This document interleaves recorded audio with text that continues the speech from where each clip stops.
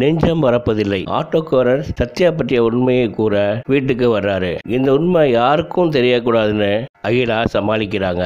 ஆனா கொஞ்சம் உண்மை கசிஞ்சு விட்டது. அந்த நேரத்துல சத்யா வீட்டுல இல்ல. அப்போ சரண்யா வீட்டுக்குள்ள வராங்க. ஆட்டோக்காரனை பயங்கரமா திட்டி வீட்டை விட்டு வெளியே அனுப்புறாங்க. இத பத்தி விக்ரமுக்கு தெரியக்கூடாதுன்னு வீட்டுல இருக்கிற எல்லாரும் நினைக்கிறாங்க. ஆனா பவித்ராவும் சரண்யாவும் விக்ரம் கிட்ட வீட்டுல என்ன நடந்ததுன்னு சொல்றாங்க. இதை பற்றி விக்ரம் வீட்டில் இருக்கிற எல்லோர்கிட்டையும் விசாரிக்கிறாங்க. சத்யா உண்மையை மறைக்கிறாங்க, போலியா நடிக்கிறாங்க. ஆட்டோக்காரன் பணம் வாங்க வீட்டுக்கு மீண்டும் வருவான். அப்போ என்ன நடக்குதுன்னு பொறுத்திருந்து பார்ப்போம்.